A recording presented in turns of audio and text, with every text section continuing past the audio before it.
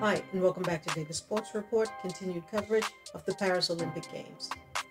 The women's 4x100 meter relay final at the Paris Olympic is shaping up to be an all-or-nothing moment for Team USA. Coming off a stunning victory over Jamaica at the 2023 World Championships and setting a championship record of 41.85 seconds, the USA team is riding high on confidence. However, the stakes have never been higher.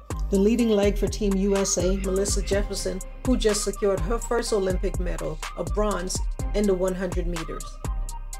Running the second leg is TT TERRY.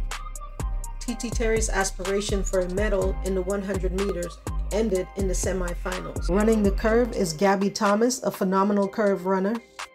Gabbythomas coming off an emotional high, winning the gold in the 200 meters, beating out St. Lucia's Julian Alfred to avenge Shacarriri, I'm sure is not going to want to dampen her spirits by not securing the gold medal. And bringing it home for Team USA in the straightaway is none other than shacarririchardson. Shacarririchardson, who has already secured a silver medal in the 100 meters, sees this as her last shot at an Olympic gold in Paris after a shocking defeat to St. Lucia's Julian Alfred in the 100 meter finals.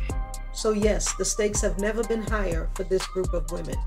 With Jamaica, their biggest competition, weakened by injuries to key sprinters like Elaine Thompson-Herah, Shacarririchardson Jackson, and Shelly-Ann Fraser-Pryce, the door is wide open for Team USA.